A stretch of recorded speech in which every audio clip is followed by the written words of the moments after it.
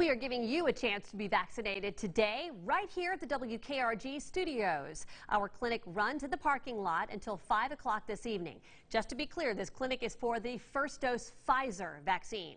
Megan Mackey is live outside our studios with more on what you need to know. Megan?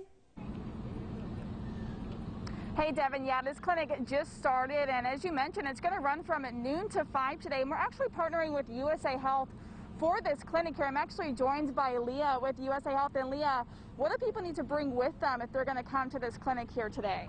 You need to bring a picture ID and a copy of your insurance card or the insurance card itself. We are administering the Pfizer vaccine. It is a 2-dose vaccine, so we'll be back here again in 3 weeks. It is eligible, or anyone is eligible for this vaccine that is 16 and older, so no appointment necessary. We're here to see as many people as we can. And are the COVID shots free to anyone 16 and older coming here?